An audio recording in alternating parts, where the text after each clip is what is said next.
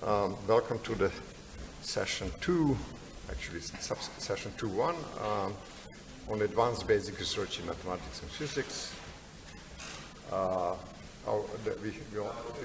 This afternoon we are going to have 3 talks, and it is my pleasure to introduce our first speaker, which is Hugh Woodin from Harvard University, with the title Beyond the Infinite.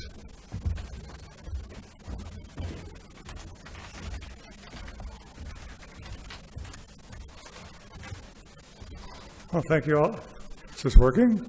Yeah. Thank you all for coming. I'm a mathematician. I'm also in the philosophy department. This will be a mathematical talk. But I'll try to keep the definitions to a minimum. So my specialty is set theory. That's where we study mathematically the infinite. And one could always start with this quote from Manin about set theory. It was created, of course, by Cantor in a span, well, you can read it. And is it art or is it science? So I leave that for you to determine. Okay, so that's my title. I seem to be at the end of the talk.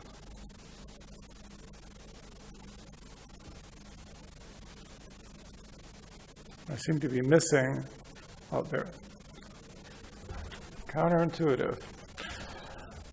Okay. Any study of the infinite, we begin with the ordinal numbers. Those are a generalization of the counting numbers you all learned about. But in the universe of sets, everything is a set. So 0 is the empty set. That is the set with nothing in it. 1 is the set whose only member is the empty set, and so forth. So this is how we define the counting numbers in set theory. But we can go beyond the finite. That's the whole point. And this defines the ordinal numbers, a transfinite generalization of the counting numbers.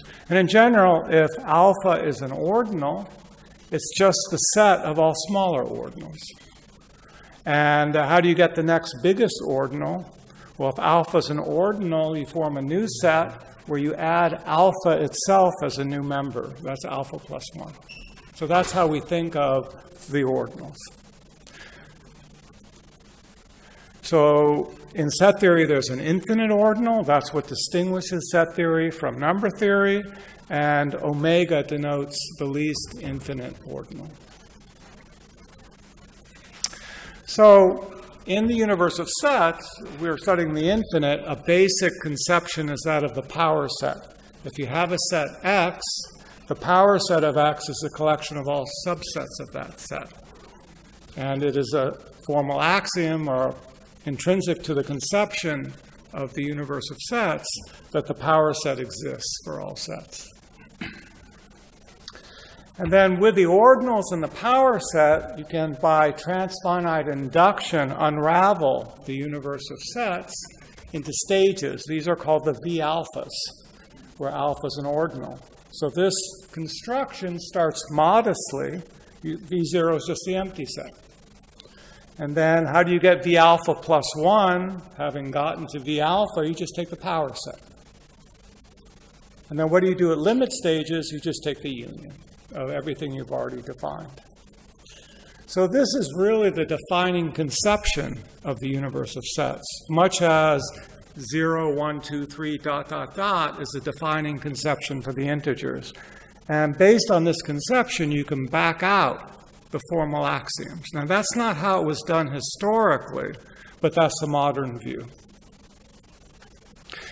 If X is a set, X belongs to V alpha for some alpha. That's part of the conception. And that becomes an axiom. Okay, so the universe of sets, the vast and mysterious place, is nicely layered for us. So if you want to understand the universe of sets, why not just go level by level? Well, the empty set's not too difficult to understand. That's V0. V1 has just the empty set in it. That seems pretty clear, and that's V2 there. V3 has 4 elements in it. V4 has 16 elements in it. That's manageable. V5 has 65,536 elements. Maybe that's not quite so manageable. V sub 1,000 has a lot of elements. Can't write the number down.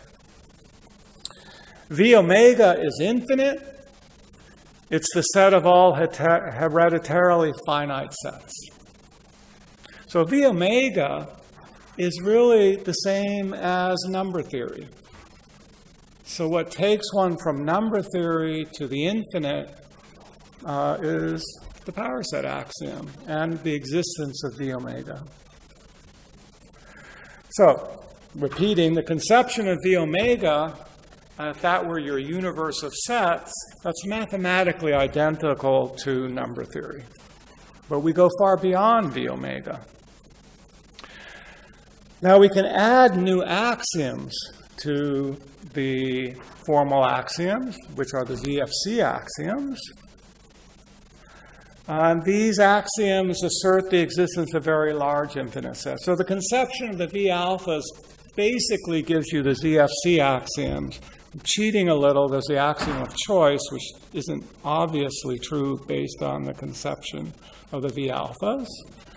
And then we can add new axioms that assert the existence of large cardinals, in other words, very large sets. And here's some of the large cardinals of modern interest. I have a favorite one there, but there are many. And the names are not necessarily very interesting or descriptive. Okay, so some simple sets, we're studying infinity, some simple sets from mathematics where you have the set of all counting numbers, that in some sense is the simplest infinite set. You have the set of integers, those are all of the positive and negative counting numbers. And then you have the set of rationals. And then you have the real numbers. And then you have, say, the plane, all the points in the plane. These are 5 infinite sets that you encounter in school. Now, cardinality is measuring the size of sets. For finite sets, that's a simple notion, but you have to be a little careful how you set things up when dealing with the infinite. But the intuition of when sets have the same size is the correct one. So 2 sets, x and y, have the same cardinality if there's a matching of the elements of x with the elements of y. Formally, we write cardinality of x equal cardinality of y if there's a bijection between them. Remember, we can only talk about sets, but functions are sets, so this makes sense in the context of set theory. So if we go back, if you look at the counting numbers starting at 0, that infinite set has the same cardinality as the counting numbers starting with 1. And the bijection is just add 1. And this already shows you an unintuitive or perhaps surprising property of infinite sets. If you have an infinite set and you remove a point, the size can stay the same. If we could do that with all sets, that would be a very useful thing. So if we go back to our simple sets, the counting numbers, the integers, and the rationals, even though they look like they're very different, they all have the same size. Turns out that the cardinality of the real numbers is the same as the cardinality of the points in the plane. That's not obvious at all, because the line somehow seems so much smaller than the plane. But the point is that we're just talking about cardinality. We're not talking about other mathematical properties such as topology. Now, it's assuming the axiom of choice, which is one of the ZFC axioms. For every set x, there's an ordinal, such that the cardinality of x is the cardinality of that ordinal. And now we come to the defining question of set theory. This is how it all began, the question of the continuum hypothesis. So that story begins with Cantor's theorem that if you take the set of natural numbers and the set of real numbers, they do not have the same cardinality. So infinity comes in different sizes. contrary to what one might intuitively think, that all notions of infinity are the same. And then a natural question arises. If you have an infinite set of real numbers, must it either be of cardinality the natural numbers or have cardinality that of all the real numbers? In other words, is there an infinite size between the infinity of the natural numbers and the infinity of the real numbers? The assertion that it doesn't, and that's what I've written here, that's Cantor's continuum hypothesis. The continuum hypothesis holds for the simple infinite sets, and it holds for many not so simple sets. So that's some intuition for it. So what about continuum hypothesis in mathematics? In 1900, at the Second International Mathematical Congress, Hilbert posed his now famous list of 23 questions to guide mathematics for the coming century. The problem of the continuum hypothesis was the first problem on the list. In 1904, at the Third Congress in Heidelberg, Koenig gave a lecture where he claimed to solve CH. Generated a lot of excitement. All the parallel sessions were canceled, so everyone could attend Koenig's lecture. The announcement was a sensation, widely reported by the press. I don't think that would happen now. The Grand Duke Frederick I of Prussia had Felix Klein, a famous mathematician, explain the entire matter to him personally. I don't think the proof was wrong. Many others tried to solve the continuum hypothesis and failed. Hilbert thought he had a proof for 2 years. And the problem of the continuum hypothesis quickly came to be widely regarded as one of the most important problems in all of modern mathematics. In 1940, Gödel showed that it's consistent with the axioms of set theory that the continuum hypothesis be true. So one can't refute the continuum hypothesis. And then, in a defining moment, in 1963, on July 4th, Cohen announced in a lecture at Berkeley that it's consistent with the axioms of set theory that the continuum hypothesis be false. So you can't hope to prove the continuum hypothesis. And for those of you not from the US, it's an amusing date that Cohen chose. That's Independence Day in the US. And Cohen's theorem shows that the continuum hypothesis is independent of the axioms of set theory. You cannot prove it, and you cannot refute it. I want to say a little bit about Cohen's method. I'll be brief. If M is a universe of set theory, then M contains blueprints for virtual universes which enlarge M. These blueprints can be constructed and analyzed within the universe M, that initial universe.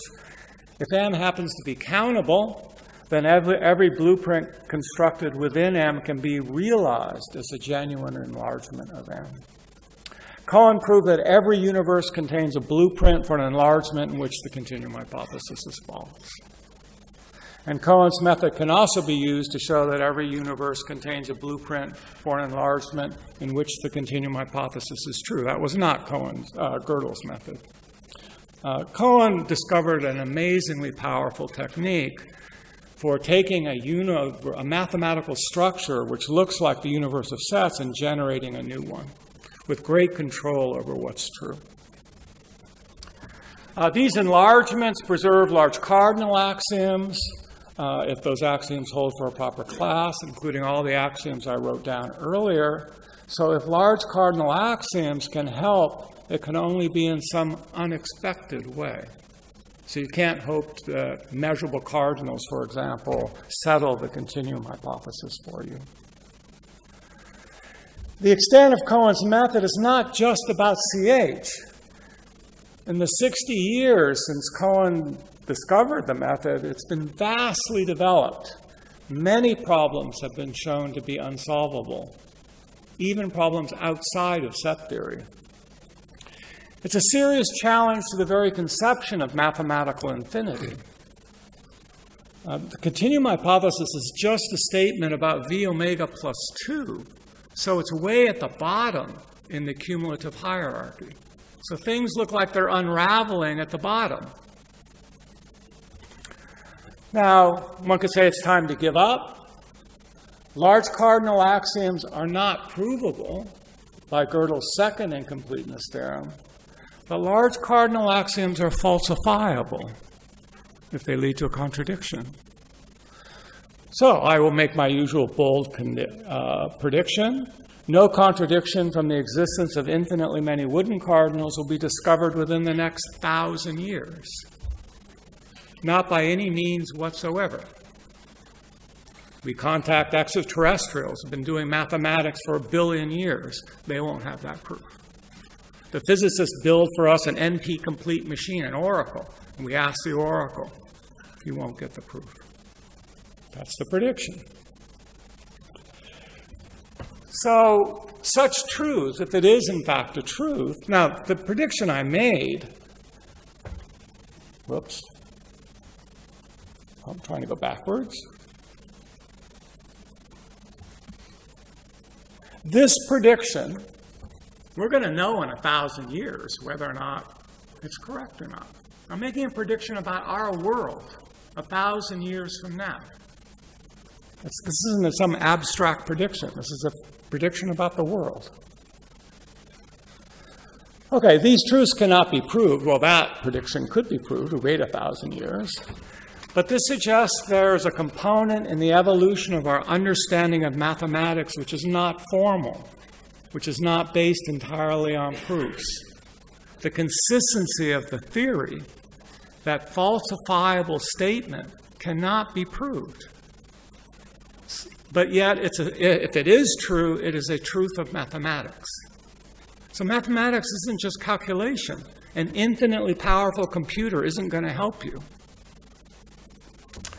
But then the skeptical assessment that the conception of the universe of sets is incoherent must be wrong. How else can these predictions be explained? No one has come up with another method. The existence of Woodin cardinals is consistent because they exist in the world, in the universe of sets. What other explanation is there? No one has come up with one. But now the skeptic can turn the tables. But then CH has to be true or false. If the conception of the universe of sets is judged to be coherent to the extent that it's justifying these predictions about very big sets, then it has to have full information about small sets. And the continuum hypothesis is a statement about very small sets. Okay, so we have to go back to the continuum hypothesis. What's the resolution? Is CH true or false? Perhaps we should begin by trying to more deeply understand the problem. Well, let's look at special cases. But does that really make sense? And it turns out it does.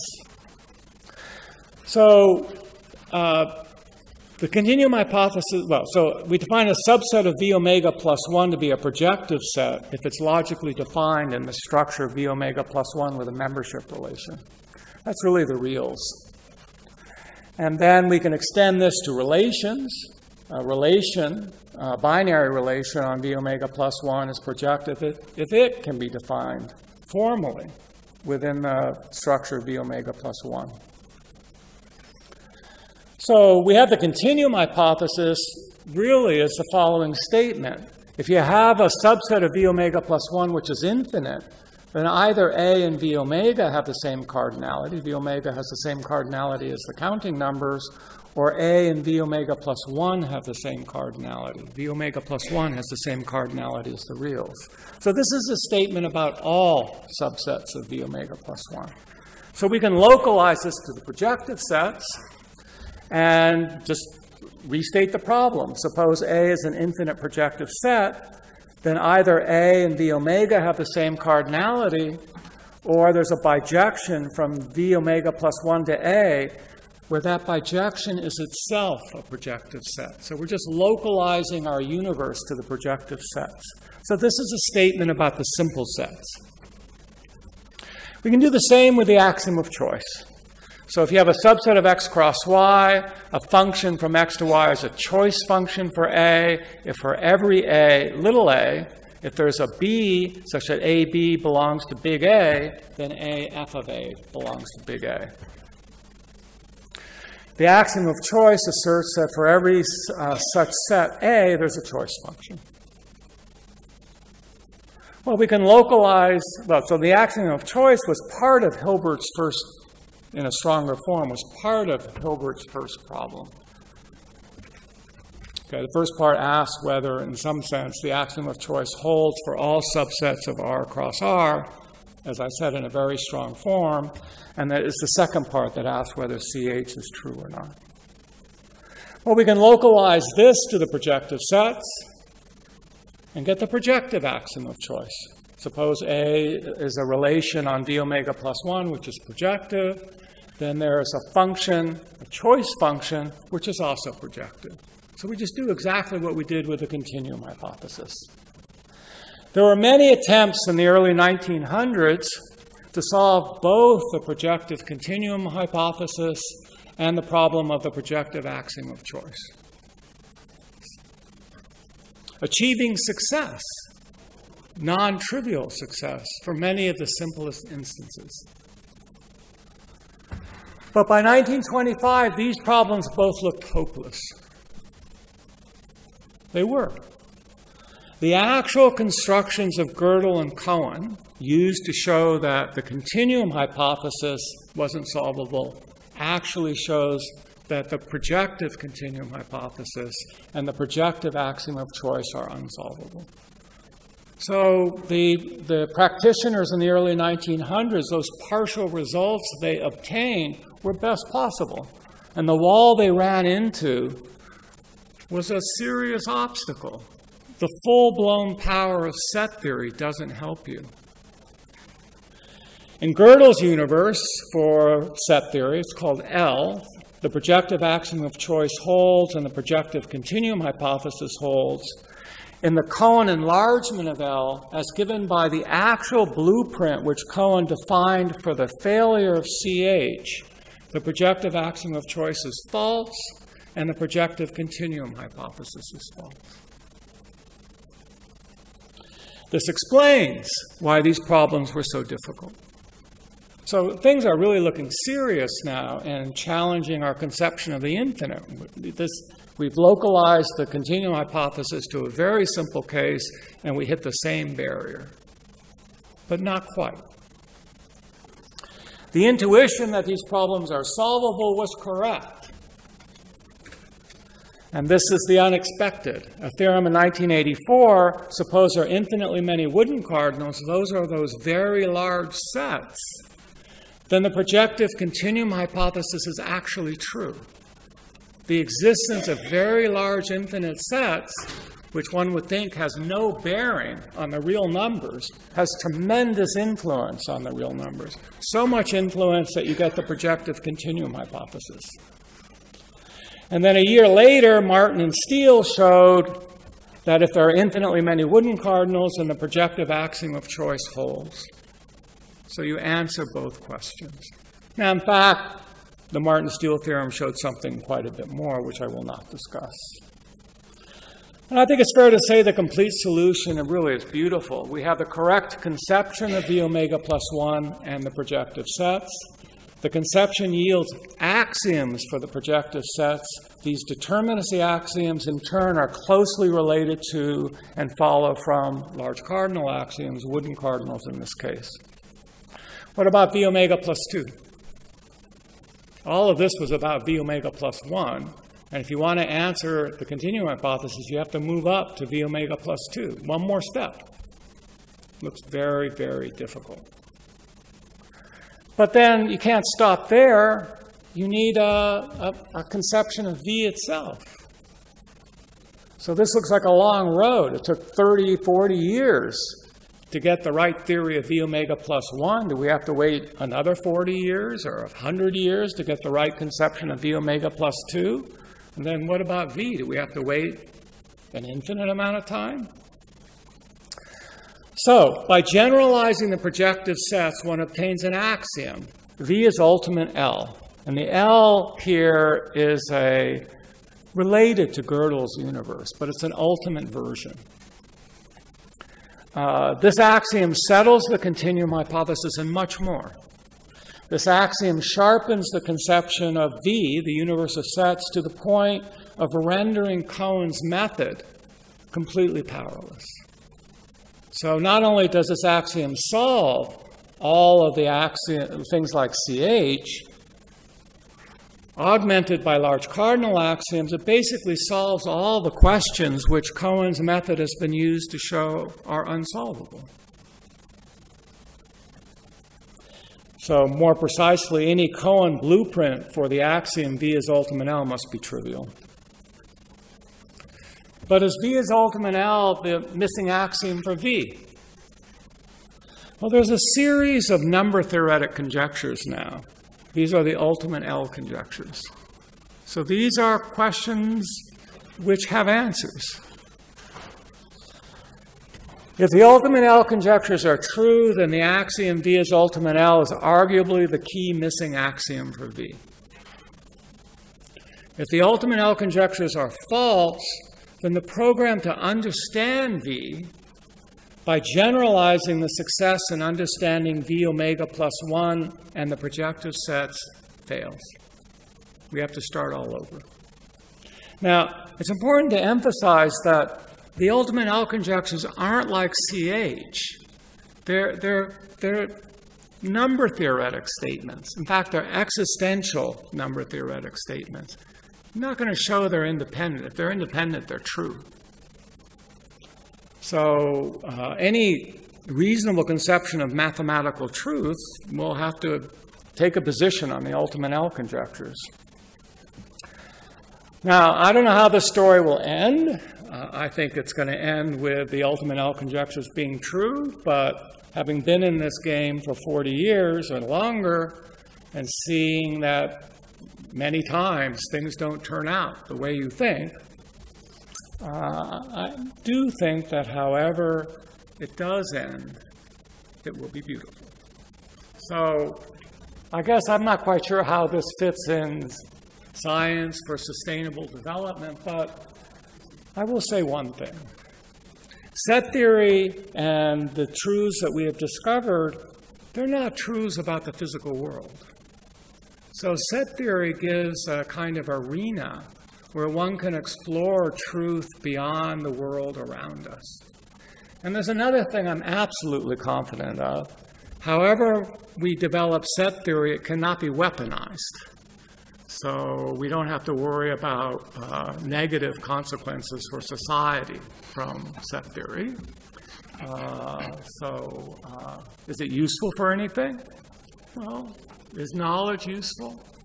I mean, I think a robust investigation into truth that transcends the physical world, that's an interesting thing. And it I think, enlarges the spirit. Thank you.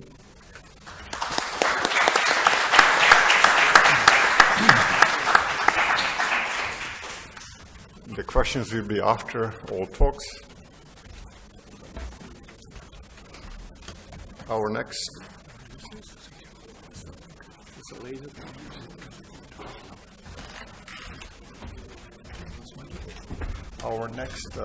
lecture is by Vladimir Kekelidze, and the title of his lecture is the NICA project. Dear ladies and gentlemen, it's my pleasure to express my gratitude to organizers for the invitation and for the opportunity to give us short presentations on the NICA project. NICA is nucleotron-based ion collider facility, which is under development implementation in the international organization Joint Institute for Nuclear Research at Bubna. And main goals is to study hot and dense nuclear matter. For example, how quarks and gluons are clustering hadrons, protons, neutrons, etc. And to study nucleon spin structure, how the spin of protons and neutrons are composed of quarks and gluons. And some infrastructure to provide for applied research. To reach these goals, it was necessary to upgrade existing accelerator facility and construct collider to provide collisions of ion species from proton to gold at the energy range up to 11 GeV, and polarized protons and neutrons up to energy range 27 GeV in the center of mass. And 3 detectors, baryon matter at nucleotron, working at the fixed target, multipurpose detector, MPD, and spin physics detectors, both installed at the collider interaction points. Strong interactions play a central role in particle physics and are well described by so-called QCD, quantum chromodynamics theory. But questions remain. Long-distance phenomena, for example, confinement, how quarks are confined in neutrons and to any hadrons, collective behavior in extreme conditions, high temperature, high density, reliable predictions for non-perturbative mode, which is not the case in high energy physics. Is it possible to describe phenomena on the border of the low and high energy from the first principles of QCD? And how fast moving quarks and gluons are grouped in colorless, color singlet hadrons? QCD lattice calculations predict transitions of matter in quark-gluon plasma, in which partons are not confined, so-called it's asymptotic freedom, and chiral symmetry is restored. Future progress will be based on the diversified research program with close interactions of the theoretical achievements and new experimental measurements, mainly in the new region less explored. Sorry.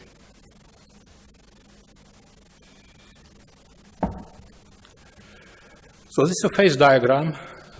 On this axis, you see the temperature or energy. This axis indicates the baryon density. And this line indicates the phase transition from the gas, hadron gas, ordinary nucleons, protons, or mesons, to bricks of the universe, quarks and gluons.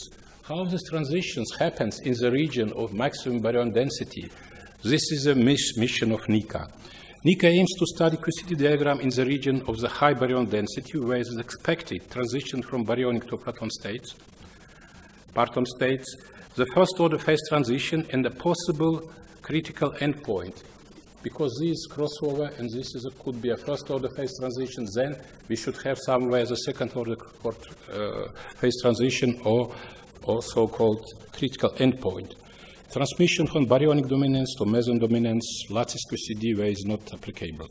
Because QCD works in low density in this region, it very well predicts what happens at CERN high energy or in Brookhaven National Lab at the RIG collider, but less predictable for the region of high baryon density, where NICA is going to explore this region. It's also a content with astrophysical research, which is being intensively developed and may raise new questions for us. Because high baryonic density, what was expected in the core of a neutron stars, probably some similarity what happens in the neutron stars in the region where we have transition from the hadronic gas to the gluons. NICA complements existing and planned research CIS-100 FAIR at Germany, LHC at CERN, and will be necessarily continuation and significant expansion of the research at the RIG beam energy scan due to the variety of systems and energy and the accuracy, because the statistics we are planning much higher than it was done in the beam energy scan at RIG. So, civil construction site, just 7 years ago, you could see the groundbreaking ceremony with the presence of the Professor David Gross. He got Nobel Prize for explaining the asymptotic freedom together with Wilczek and other scientists. And how it looks today, you could see the collider ring in the circumference of half a kilometer and 2 interaction points where 2 detectors will be installed, multipurpose detector and spin physics detector. A NICA complex is a flagship project of Joint Institute for Nuclear Research. It will be put in operation in the next year. In the coming decades, a wide set of ion beams in the energy range up to 11 GeV per unit for gold and 27 GeV will be, for protons, will be available for the fixed target and collider experiment as well as for applied research. And this facility should be used by the global scientific community of users from the GNR member states and the other countries. You could see the tunnel where magnets at the stage of installation. We are producing superconducting magnets in our facility, and you could see the stage of the production. Almost more than 90% of all the magnetic optics already produced, and there is the stage of installation. We have several collaboration, multi-purpose detector, already collected collaboration, almost of 500 scientists from 35 centers, 11 countries, and GNR. You could see the number of countries and institutions representing of this country. And you could see the magnet assembly, superconducting big magnet, the basement of this detector in the MPD hall, and just we are in the position of the adjusted yoke and the installation of the coil, superconducting coil. And we expect soon cryogenic test and the magnetic field measurement, which is critical, and we hope that our Serbian colleagues will help us in this issue. You could see just an example of production of the some elements of the detector, the time projection chamber, time of flight system, electromagnetic calorimeter, etc. The production stage is close to the completion, and we expect that assembly will be completed the next year, and we will start beam interaction, and first events will be recorded. Several MPD physical groups are already organized and working around the world, preparing, simulating, and preparing for this data taking and analysis of what will be had. Another program is devoted to the spin structure of the nucleon, because up to now it's not clear how the spin of nucleon and proton is composed of the gluons and the quarks. Quarks are contributing only 1/3 of the spin, and the gluons' contribution is still less studied, and we are planning, due to some processes, you could see this diagram, charmony, open charm, protons, which we are planning to study, to overcome this so-called spin crisis, which several decades is not yet solved. This is slightly different physics, but very interesting as well, contributing to the strong interactions. The collaboration of the SPD is already counting almost 300 participants from the 12 countries you could see here, including the Czech and Poland. Unfortunately, from the MPD, Poland, Czech, and Germany left due to under the pressure of the politicians. It's a pity that scientists left already. They did a lot, contributed a lot, and now they have no opportunity to continue these studies. The spin detector would be staged as any other detectors. You could see how we are planning to do. At the beginning, it would be rather simple, and the simple detector just providing 3D modeling of the nucleon. At the next stages, it will be more sophisticated to do the whole program, which are planned by these collaborations. Some infrastructure is already almost completed, because we need the power almost more than slightly 400 megawatts. Almost 20 substations which split this energy among the facilities are already done. You could see the factory which was put in operation to produce superconducting magnets, not only for our facility, but as well we did some production for the fair, Germany, but now they unfortunately does not require anymore. And we are ready to continue our production to supply for our friends in the GSI, but unfortunately it's up to now blocked for a few months, we hope. And the cryogenic infrastructure is as well developed, because it will provide almost 200 liquid helium per hour, which equivalent to capacity in cold at 10 kilowatt at the temperature of 4.5 Kelvin. And some very advanced detectors based on the silicon sensors are developed with a close cooperation with CERN, GSI, and several China institutions. This is very specific so-called monolithic active pixel systems, which comprises billions of pixels and covers a large area, several square meters, and have very high spatial resolutions, almost 5-7 microns. and low material budget, which were essential to have no parasitic interactions inside the detector. The first experiment had been already started with a fixed target, because the first accelerator in the chain of accelerators of the NICA complex had been put in operation just in the December last year. This is probably one in the world accelerator, superconducting synchrotron, which was put in operation. It's rather medium size, 250 meters circumference, but it was working very perfectly. You could see how the dissimilarity of the extracted beams have been reached, introducing so-called stochastic noise, which all these spikes reduces to the very stable beam. And the beam is extracted from the booster, from the linac, etc., to the experimental area with several setups. This is 160 meters to here. And the first experiment has been already collected data in this January. This is so-called SRC. SRC is strong range correlations with the participation of many institutions from the United States, from the Europe, and from Israel, and Joint Institute as well. This collaboration did very exciting, very interesting job, because they collected millions of events and to study so-called short-range correlations pairs. What it means, in any nuclei, couple of nucleons, protons or neutrons, creates such a pair that 20% of them exceed the normal movement inside, so-called Fermi movement. And those couple of neutrons have the general momentum close to the zero, but the opposite momentum are very high. And to study how the nucleons are binded in the nuclei, it's very interesting to study such a couples of nucleons.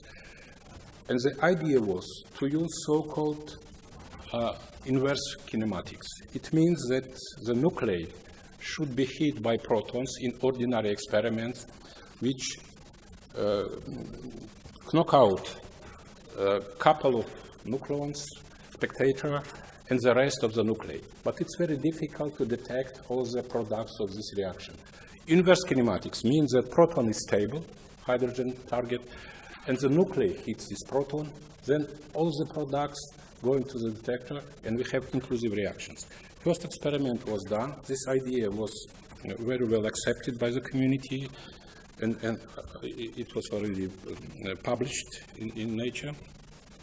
And the first run in March indicated the feasibility of this study, and this year it was collected.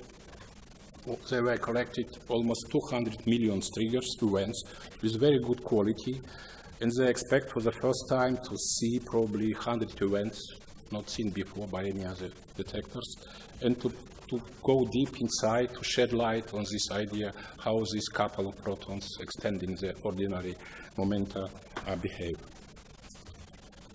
So another project which starts just in couple of weeks. This is a baryon matter at nucleatron dedicated to study high-density baryonic matter, but at the lower energy with a fixed target experiment. And the program is to study equation of state or symmetric equation of state for symmetric matter at high density, some energy which describes the symmetry at high baryonic density, to see hypernuclei phase transition from hadronic to proton matter. And you could see in this diagram, this is the energy of the beam, and this is the frequency of interaction, so how much statistics could be collected. And this is beam energy scan of the Brookhaven lab. This is MPD, and this you could see baryonic matter at nucleatron, which already starts data taking. And you could see the elapsed time of the interaction of the heavy nuclei, and how much baryonic density could be reached. This is a level of 5 times to ordinary nuclear density in the ordinary nuclei. So it could be reached 5 times, even if the BM at 10 times ordinary density. The same density exists, as I told you, in the core of the neutron stars. So we expect that all the studies would be competitive. You could see in this table how many observables could be observed by the BA-methane, which will start just in a couple of weeks, the data taking, and how it was collected in other experiments. And the prediction is to see indeed very well the transition at high baryonic density. This is just indication, the simulation, how well the spectators or observables, kaon decays, Xi decays, and triton decays could be seen by this setup. As a statistic which is expected just in this autumn run, you could see here it's almost the same statistics which was collected just recently at Brookhaven Lab by the BManagerScan program. So another field which will be studied, which will be developed at the NICA facility is applied research. We have already several extracted beams for the sea irradiation of the chips, so-called Sochi station, ion beam up to 3 MeV per unit.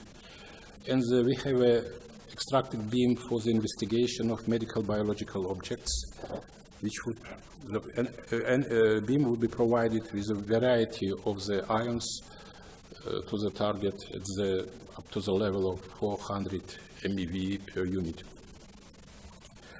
And recently, the collaboration was founded called Ariadna, Applied Research Infrastructure for Advanced Development at the NICA facility. And these collaborations already expressed a very high interest to really come and to bring the facilities to irradiate by our beams and to study the materials, the biological objects, etc. As a conclusion, I could say that NICA complex has the potential to conduct competitive research of topological issues of strong interactions, including the phase transition in a less explored region of the QCD phase diagram and spin physics. A number of technologies were developed and implemented during the design and construction of the NICA complex that will allow obtaining high-precision experimental data both in fundamental and applied research. Several international collaborations have been created and are successfully developing to conduct research at the NICA complex. Vinci Institute for Nuclear Research of Nuclear Science in Belgrade had joined the MPD collaboration, aimed at advanced research of heavy ion collisions. Thank you for your attention, and later on I will reply to your questions.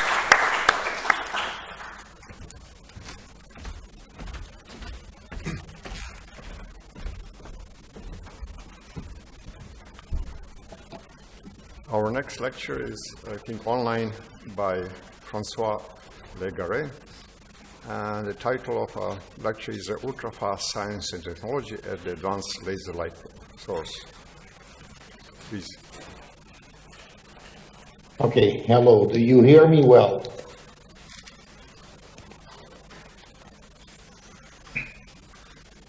Okay, just to confirm, do you hear me well? Okay. Thank you. So, first of all, I want to thank the organizers for the invitation. I'm sorry if I could not attend in person. So my name is François Légaré. I'm the scientific director of the Advanced Laser Light Source near Montreal in a small town called Varennes in Canada. Before discussing the research that is performed at ALS, I want to introduce you to a network of high-power laser facilities open to users, LaserNet US. LaserNet US is funded by the US Department of Energy and is composed of 10 high-peak power laser facilities in North America, with 1 in Canada and 9 in the United States. The LaserNet US network, its mission is to promote high-intensity laser science and applications by advancing the frontiers of laser science research, providing students and scientists with broad access to unique facilities and enabling technologies, and fostering collaborations among researchers in related fields around the world.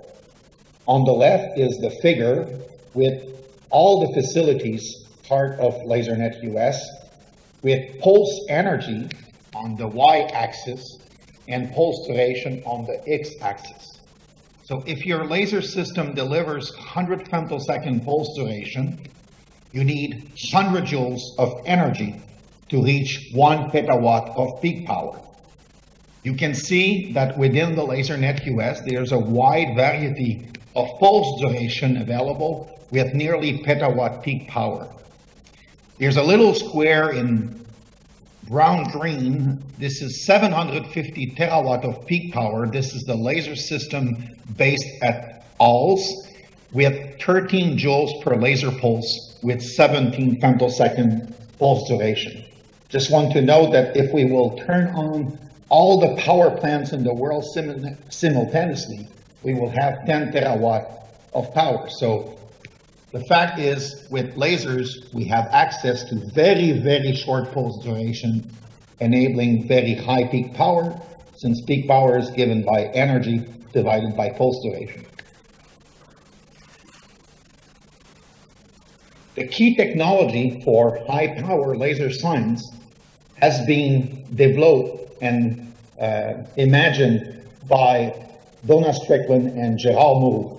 They got the Nobel Prize of Physics in 2018 for the technique called chirp pulse amplification that has enabled a wide range of scientific applications as well as societal and industrial ones. The key idea is rather simple. You take a laser delivering ultra-short pulses, an oscillator, typically nanojoules of energy per pulse at 80 megahertz repetition rate. You stretch the laser pulse to few hundreds of picosecond, even nanosecond pulse duration. Then this stretched pulse in time is further amplified by amplifiers, and then using a set of grating, the famous grating compressor, all the colors are put back in phase to get an ultra-short light pulse. So this is the key technology that enables researchers today to generate petawatt peak power and even more. There are 3 ingredients to reach high peak laser intensity. Intensity is simply energy divided by duration times the surface on which the laser light is focused. Today's laser energy is in the range of tens of joules and even 100 joules of energy per laser pulse. Pulse duration is about tens of femtosecond, with 1 femtosecond being 1/10 to the minus 15 seconds. So if you take 10 joules within 10 femtosecond, this is a petawatt of peak power. Now, by focusing the laser light on a diffraction limited spot size, given by the wavelength of the laser, we can reach intensities in the range of 10 to the 22, 20 to the 23 watts per centimeter square. So this gives a unique tool to explore light-matter interaction phenomena. The last paper I have seen about peak intensity record was published in 2019 by the group of Chang Inan in South Korea at the Gwangju Institute of Science and Technology. They have demonstrated 5.5 10 to the 22 watts per centimeter square. At ALS, we have a laser system at 750 terawatt, and by controlling very well the spatial properties of the beam, we believe we can reach 10 to the 23 watts per centimeter square. And then in Europe, with the extreme light infrastructure, there will be operational 10 petawatt laser system really soon, and this will enable intensity above 10 to the 24 watts per centimeter square. So on the left, so in 1985, the chirp pulse amplification technique was discovered by Moreau and Strickland, and nowadays we are in the range. I mean, for the last 10 years, it has not increased significantly. Unfortunately, it doesn't continue as a straight line. We are at about, as I said, 10 to the 23.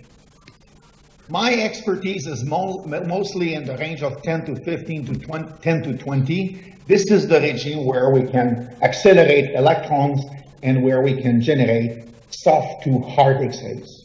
But of course, there are people interested to reach really high peak intensity to do, for example, QED experiments such as four-wave mixing in vacuum and all kind of experiments related to this. And the Schwinger limit is at 10 to the 29 watts per centimeter square. But again, this is not my field of expertise.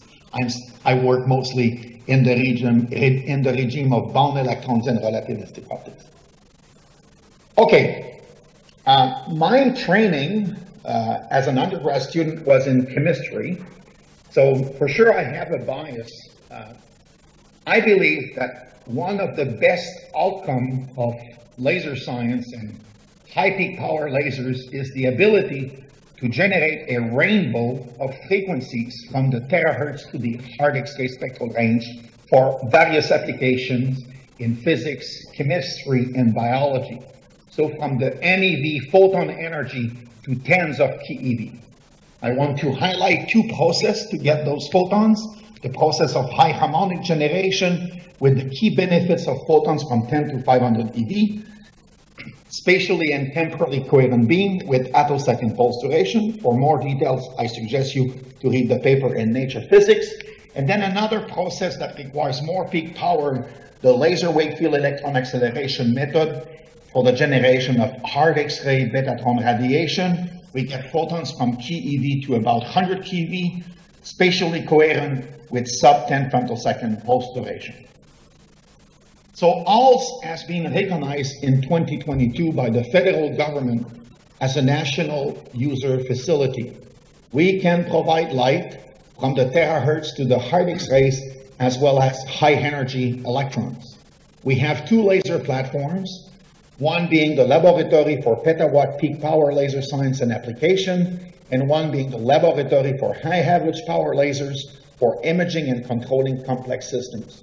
We have 7 end stations for various applications from physics, chemistry, and biology, including hard X-ray phase contrast imaging, high energy proton beamline, time resolved angular resolved photoelectron spectroscopy for the characterization of quantum materials, Holtrums for single molecule imaging detection, compressed ultrafast microscopy for biomedical imaging.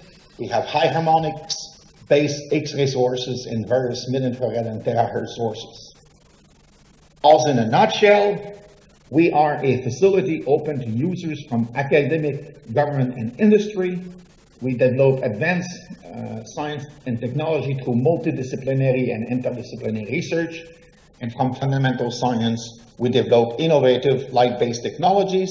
And I want to highlight 2 things that users are doing at ALS. For example, we have a group from the University of Saskatchewan doing plant imaging with hard X-rays. Their goal is to take the X-rays produced by the lasers to see how the roots are growing in the soil. This is plant biologists. They want to develop new crops for sustainable agriculture. And I have a colleague who wants to develop an innovative detection system based on mid-infrared light for detection of microplastics, so environmental science. Here I want to give a few examples of my science that was performed at ALS in the recent years.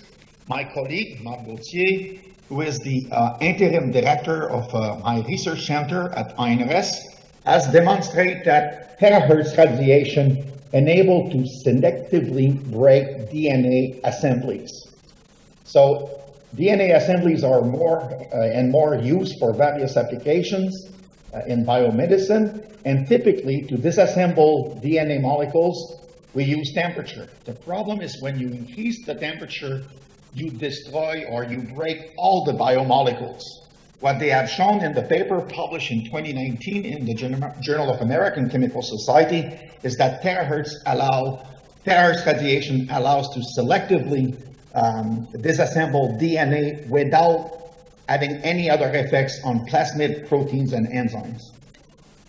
Then I have a young colleague from the University of Alberta, recently hired, Amina Hussein, she's coming at the facility for using X-ray diagnostics for additive manufacturing. They want to track pores inside metal alloys under material deformation. This is very important in the perspective of building new robust materials. And then we do fundamental science. My colleague, Haidar Ibrahim, research associate at the Advanced Laser Light Source and adjunct professor at University of Ottawa, has demonstrated that with a technique called Coulomb explosion imaging, it is possible to film in real time statistical processes under photodissociation of formaldehyde. So typically, when we use lasers to study ultrafast dynamics in molecules, we study well-defined coherent wave packet. This is the first paper that demonstrates the ability to image and capture statistical molecular processes. And then now I want to move a little bit more in the research performed by my group. One of my former PhD student, Reza Safai, has demonstrated a novel approach to reduce the pulse duration of lasers called multidimensional solitary states. So using a sub-picosecond laser, and I want to say it clearly, sub-picosecond, so quite long pulses for ultrafast people.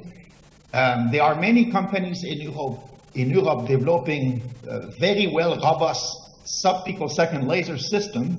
We can take those lasers, coupled to a nanopore fiber. It's basically simply a glass tube inside which we put some gas molecules, in this case nitrogen, and then through a process called stimulated Raman scattering and multimodal propagation in the nanopore fiber, we can broaden the input spectra quite significantly towards the red, and at the output of the nanopore fiber, by simply propagating in a simple piece of glass, we can generate very short pulses, about 10 femtosecond. So we can take very robust picosecond laser system and convert them very efficiently to 10 femtosecond lasers. And then with a former group member of my group who has started a spin-off company called FueCycle, we are developing this nanopore fiber system as a commercial system for the generation of ultra-short laser pulses. So basically we take, instead of a rigid holopore fiber, we take a stretch holopore fiber that we stretch like a cord in a guitar, and we can generate with this very high energy infrared laser pulses. And with those infrared pulses, we can generate sub-10 femtosecond soft X-ray pulses in the water window spectral range for time-resolved chemical dynamics.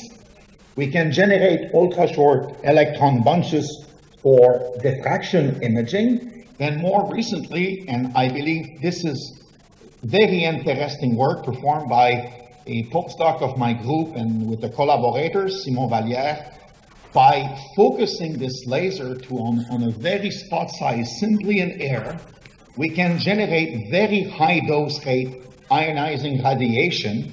If you are at a meter from the source, within a second, you take your annual dose of electron and X-ray radiation. And we believe that this source will be of interest to look at or to investigate flash radiotherapy. And here, of course, applications in biology and medicine. And then we are continuously developing laser technologies. I will be brief. Instead of amplifying the pulses in the time domain, we amplify here the pulse in the frequency domain. So we take the laser pulse, we go on a grating, we collimate with a mirror, we bring here all the frequencies of the laser like in a piano, so where we have access to all the frequencies, and we can then amplify these colors individually with a very high peak power picosecond laser, and then we recombine all these colors in a single beam, but then amplify. And our goal is to generate 50 millijoule laser in the infrared and mid-infrared spectral range by 2025 at kilohertz repetition rate. I want to highlight to all of you, if you are interested, you can go on the ALS website. We have produced the 2022 to 2027 strategic plan, in which we address 3 strategic goals: to facilitate the access to the facility, so you are welcome to contact me if you want to use lasers. Starting in April 2023, we will be able to provide almost free access to the facility, while right now there are major user fees. So thanks to the federal government of Canada, we now have funding starting in 2023 to welcome the community for using the laser facility. We want to bring the Canadian community together and bring collaborators from abroad to excel internationally and train the next generation workforce. And we want to support the Canada's innovation sectors through the development and commercialization of novel technologies. And in terms of sustainable development, what we have shown to the federal funding agency is how high-power lasers can enable high-impact research for the 5 innovation sectors of Canada, which are information and communication technology, advanced manufacturing, health and life science, agriculture and environment, natural resources and energy. I have already shown to you some research along these lines today. So currently, most of our users are coming from those fields of research: condensed matter, physical chemistry, physical engineering, optics and photonics, and material science. But by making the access to the facility easier, we are convinced that we can bring way more people from different research fields and then all work together to have impact on important innovation sectors for, of course, sustainable development. So I want to thank all the funding agencies, and I want to thank also all the technical members of the ALS technical team. Without them, we will not be able to do research. Thank you so much for your attention.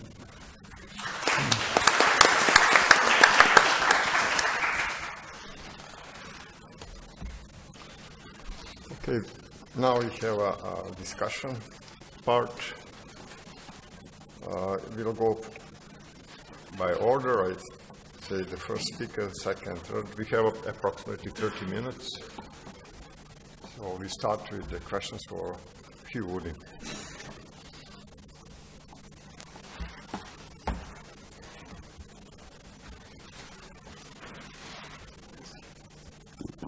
Hi.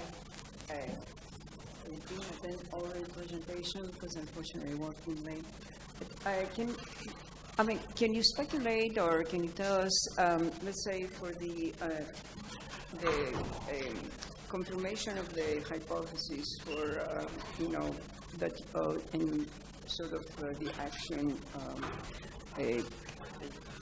if let's say you prove that it is not true, what are the implications? And if you prove that it's false, what are the implications? Can you tell us a little bit, give us some insights about that? I'm sorry, the implications? If I understood it correctly, what would be implication from the truth of CH and the falsity of CH? Yeah. Well, or the falsity. CH has, we know CH, if the continuum hypothesis is true, has many consequences. If the continuum hypothesis is false, that's more complicated because it doesn't tell you how big the infinity of the reals are. So it's in some sense less information. So it's a hard question to answer. The running contender for the size of the continuum in the context that the continuum hypothesis is false is actually the second infinity. And in fact, 20 years ago, I advocated that view quite strongly. But the nice thing about working on an unsolvable problem is you can change your mind, right? Because it's not a proof. So I think there's no easy answer to your question. It'll depend on the nature of the solution, especially if the continuum hypothesis is false. Presumably, the sharpening of our conception of the universe of sets that leads us to the continuum hypothesis is false will reveal a lot of other structure. And until we see that, it's hard to say. Can I ask a follow-up question? One more, okay. Do we have the mathematics to deal with two infinities? As a mathematician, as an undergraduate mathematician, we have one infinity. Our mathematics of today, how we're going to alter to represent the second infinity? Well, that's again, I mean, that's the surprise of set theory, that when you explore the conception of mathematical infinity in a precise setting where you can do that exploration, it's not vague. It's an area of mathematics. You get to Cantor's result that infinity comes in different sizes. Is that relevant to other areas of mathematics? We don't know yet. You know, that's a mystery that will unfold. I mean, the trouble in mathematics now, largely, though that has changed, partly due to Stavos' work, if a mathematician encounters an issue of infinity in their problem, typically it's whether they have some mathematical thing and they realize it involves infinity.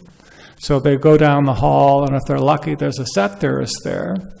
And they ask the set theorist, well, what's the answer to this question? And unfortunately, most of the time, the set theorist will think for a while and then say, what answer would you like? Because it tends to be either independent. Well, that's not terribly useful in terms of development. Once we settle CH, then the set theorist will be able to say yes or no, depending on how that couples into the continuum hypothesis.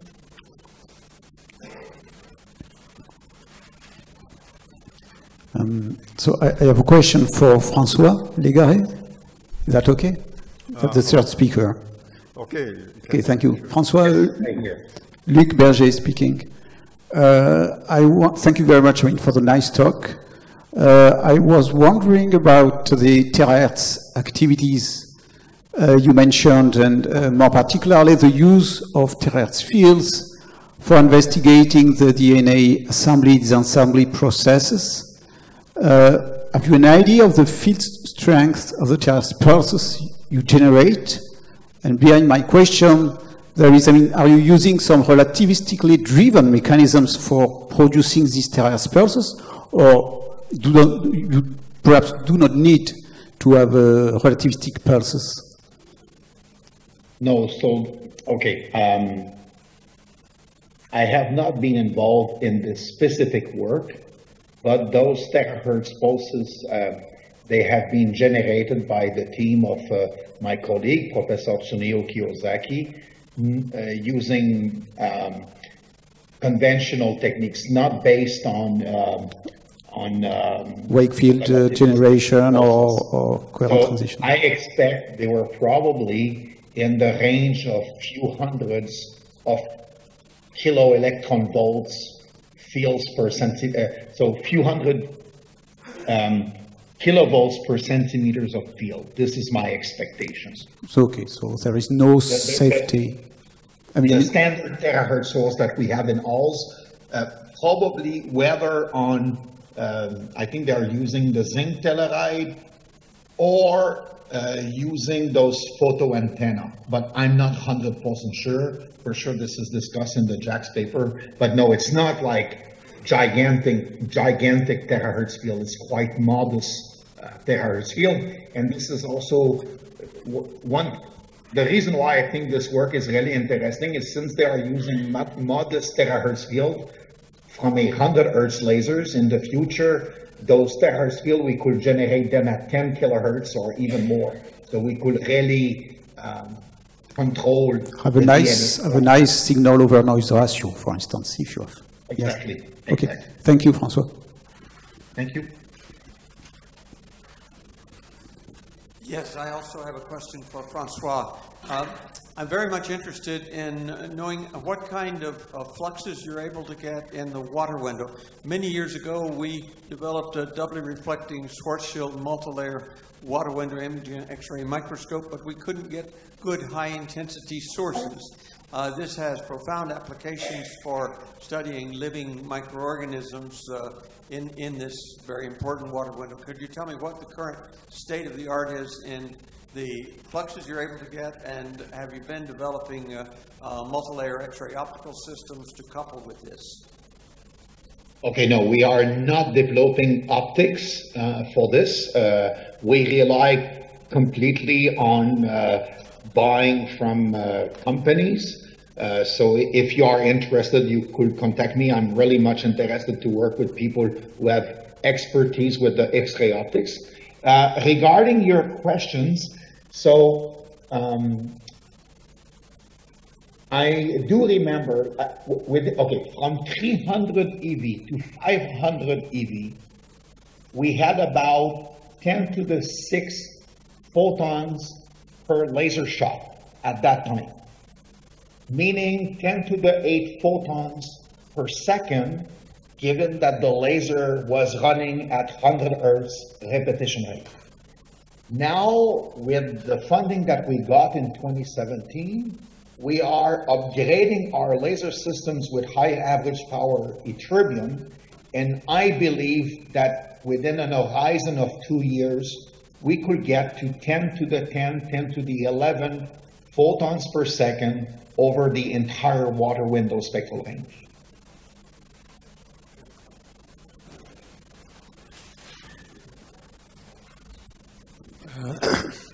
Michel Spiro, President of IUPAP, the International Union of Pure and Applied Physics, and Chair of the Steering Committee of IYBSSD.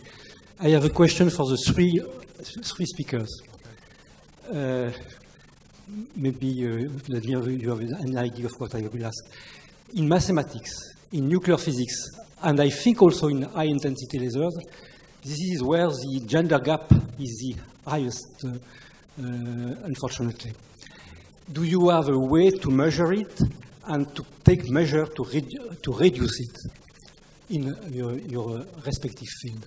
And we can see that from the audience, that the gender gap is huge. Didn't understood finally. What's the gap you're talking about?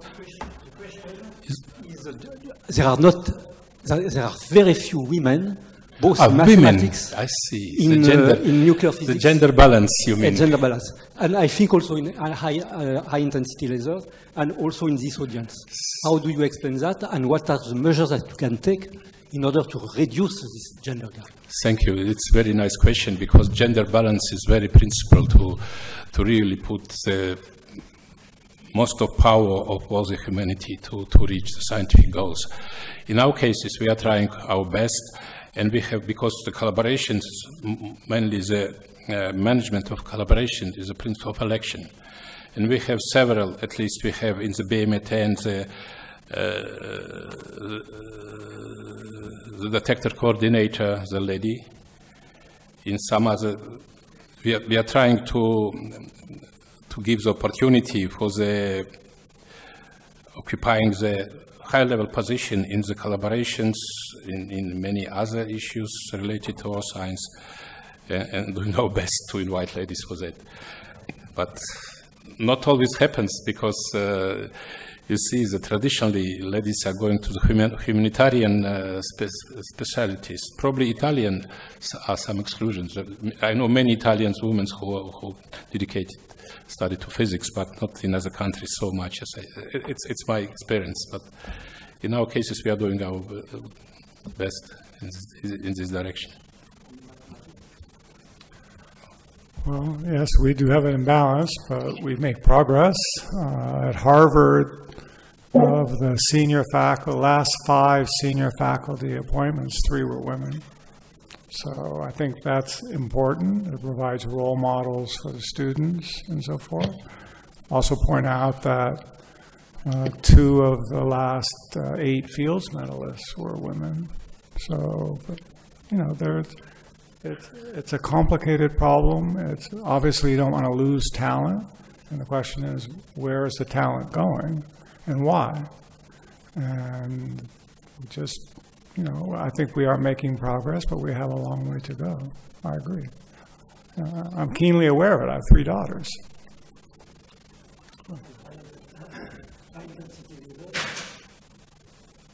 Okay, so it's now, I think it's my turn now. So I've put back the slides.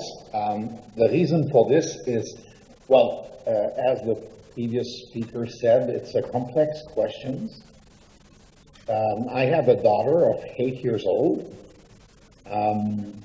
She wants to become an astrophysicist.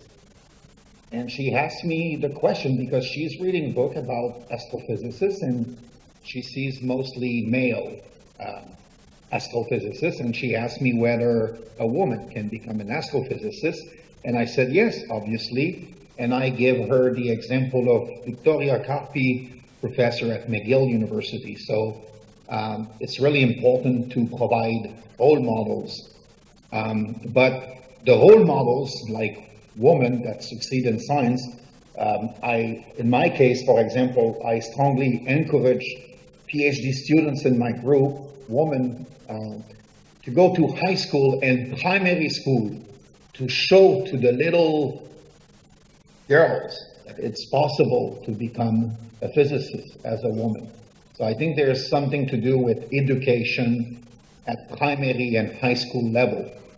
And then me as the scientific director of ALS, of course, I cannot spend every day of my life at the schools. But one thing I can do, it's well known that women and also underrepresented groups, at least in Canada, they are in a higher proportion at the early career research stage. So if you look at early careers, there's more women in physics and also underrepresented groups. When we have proposed to the funding agency funding to be considered as a national facility, one of the goals that we have identified was to facilitate access to the facility. To give you an idea, right now, to access the high peak power laser system, it is $6,500 per week, and you need several weeks to achieve one experiment. So we said to the funding agency, if you give us funding, we will divide by 4 the user fees. So instead of 6,500, it will be $1,650 per week. And then it will be affordable for most researchers in Canada. And on top of this, we guarantee that 25% of the beam time will be given to researchers that are early career scientists.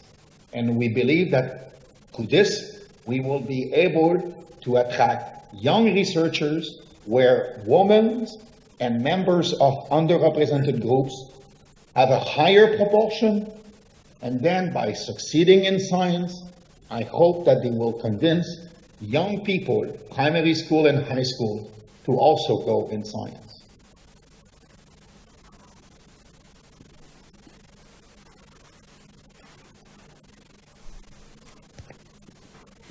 In your lecture, you didn't mention Aleph 0 and Aleph 1. Can it be in some way input in Hilbert's first problem as well as the axiom of choice? Because as far as I remember, we learned a lot of Aleph 0 and Aleph 1. Could you explain? Well, if you don't have the axiom of choice, then the cardinality of the reals could be something other than an aleph. So the problem with the continuum hypothesis comes from the fact that the cardinality of the reals is a cardinality of an ordinal, and then it's which one. So an approach, if I understand your question, might be to solve the problem by making it meaningless and give up on the axiom of choice. And there was an attempt in the early 60s along that route.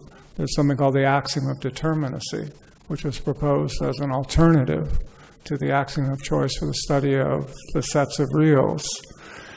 But in the modern view, we don't view it that way. I mean, I think the axiom of choice is an interesting axiom. It doesn't, to me anyway, flow from the initial conception of the universe of sets, yet the universe of sets can be a very chaotic place without the axiom of choice. And so we tend to assume it, but I think we don't have a good explanation for why the axiom of choice is true. The ultimate L picture will give an explanation for the axiom of choice. So that's where we are.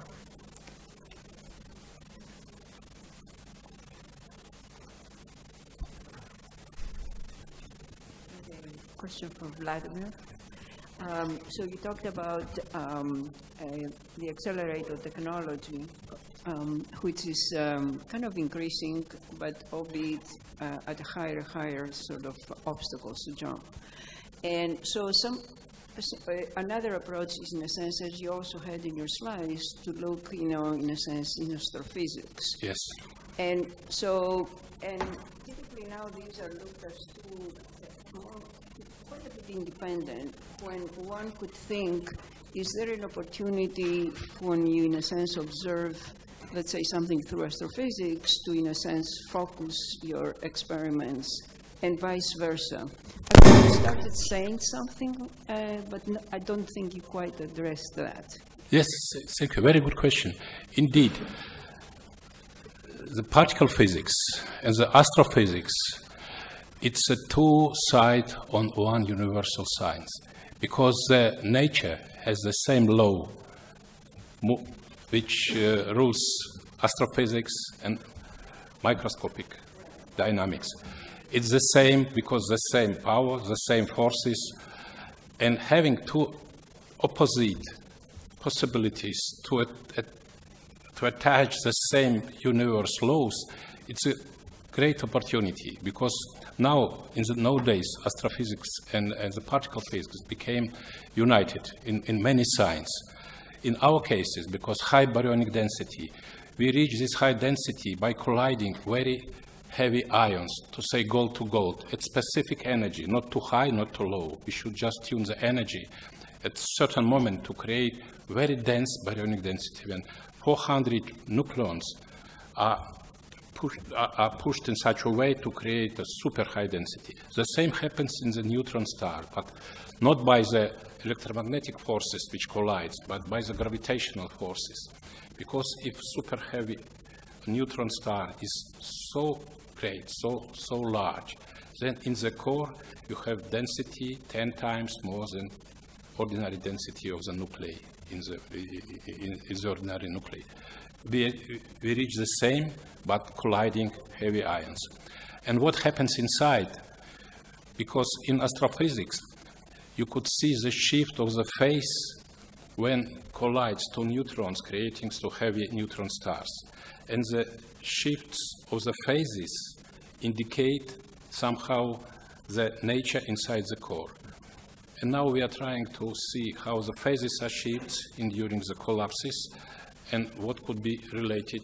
Some modeling theoreticians are creating some models from the other side to see what could happen in our cases, and how we can predict what could be happen in the collapses of the neutron stars. Yes, and I appreciate explaining. So the idea is that in the stars you have more macroscopic, yes. It's more indirect, and through the colliders you have a more detailed, more microscopic. So the idea would be, if you have a kind of a representation of the force, like the nuclear force, which we don't know, right? And you do a lot. So can you, in a sense, extrapolate from that to see if the physics that we observe in the collapsing neutron star are explained? And also for the other side would be to look at the neutron star and then try to interpolate down to the. So is this done? Have enough studies being conducted along that way? Yes, the studies are done, but not directly. You cannot directly predict from the microscopic to the microscopic to the macroscopic directly. But some theory which trying to really to touch to each other all the ideas, because the same forces in power, but in different conditions. And this is unity of the universe, which, and as soon as theoreticians will succeed to have the same theory for gravitational waves and for standard model, then we probably would be directly touching to each other, but not yet. But the relation exists, but not direct, through some modeling, some theory. Okay, thank you.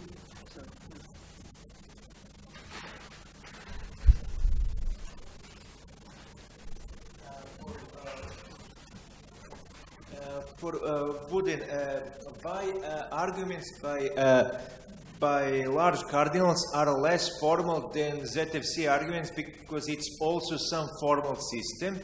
And what are criteria for adopting some mathematical principles? That's an excellent question and a complicated one to answer. I take the position that we're trying to sharpen our conception of the universe of sets. It's not a random selection of axioms. If it were, it's all number theory. You just explore consequences of this axiom or not, or another. But there's a methodology in set theory where I think we can incorporate new axioms into the universe of sets, and we've done so. It's not just, here's that, a list of axioms, choose one at a time and explore its consequences. You explore the landscape of possibilities combined with your intuitions that initially led you to conceive of the universe of sets, and it tends to sort it out. The large cardinal axioms tend to fall into a well-ordered hierarchy by and large. There are very few examples of incompatible axioms, so that's all you can do. And that's, one could take the view that we are making random choices. It's a human fiction. But, the large cardinal axioms are very sensitive. If you don't have the conception of their formulation in the context of set theory and view them as just formal sentences, change that sentence a little bit, you get an inconsistent axiom. So the question is, how is it that we're able to pick those axioms that don't fall? It has not yet happened, essentially, that a large cardinal axiom has been discovered and initially vetted, and then later shown to be in contradiction. So the skeptic has to explain that. And there's never been an explanation. I mean, remember, I could be wiped out. If Woodin cardinals are inconsistent, or measurable cardinals are inconsistent, essentially all the theorems I've ever proved are vacuous and have no meaning. So, I have kind of a vested interest in this. If in 10,000 years those axioms are still not shown to be inconsistent, that's remarkable. I mean, take the most famous problem in mathematics, the Riemann hypothesis. Is any number theorist prepared to declare that it's true? It has the same logical complexity as the consistency of set theory. And yet, there doesn't seem to be a number theorist that's prepared to declare it's true. In fact, take the Clay millennial problem list. You get $1 million, solve one of, I guess now 6 problems. The Riemann hypothesis is one of those questions. You prove the Riemann hypothesis and publish it and accept it, you get $1 million. But wait, read the fine print. If you come up with a counterexample to the Riemann hypothesis, you may not get the $1 million. So the scientific advisory board was unwilling to bet $1 million, not even of their own money, that the Riemann hypothesis was true. Yet, if ZFC is inconsistent, I'll resign my job. So there's something different going on. Why is it that the number theorists aren't willing to declare an unsolved problem as true. You know, they've been working on it for a long time. There's a lot of evidence for the truth of the Riemann hypothesis. Yet still, even when it came to the clay problem list, they won't pay off if you come up with a counterexample. Interesting sociological fact. So I don't know if that answers your question, but I think we came very close to the end. We have a few minutes, but I think it's a good place to stop. Am I allowed to ask a question? I think that you answered, but there was another, if these are quick, we have 4 minutes. Yeah, thank you. 4 minutes. This is a question to François. Thank you for your presentation. I was the director of the Air Force Office of Scientific Research, and we have a lot of interest in these technologies for other reasons that I will not discuss here. But I wanted to ask you, have you any projects identified that are looking, in a sense, either for using these new capabilities for new materials or looking into new physics? So new materials and new physics. So in terms of new materials, my answer, INRS has hired a colleague of mine, Fabio Boschini, a few years ago, to basically develop quantum materials and then to study how we can control the properties of the quantum materials with light-matter interaction and then perform the complete characterization using time-resolved photoemission spectroscopy. So we are right now, me and him, I have the expertise with lasers, he has expertise with photoemission spectroscopy. We are putting the instrument together, and we hope that by the beginning of 2023, we will be able to start characterization for the control of quantum materials. And then in terms of physics, well, I'm a chemist from training, as I said, a chemical physicist. So for me, the work that was performed by my research associate, Haidar Ibrahim, on using time-resolved technique to characterize statistical processes in molecules is really of high interest. Because when you look at chemical dynamics,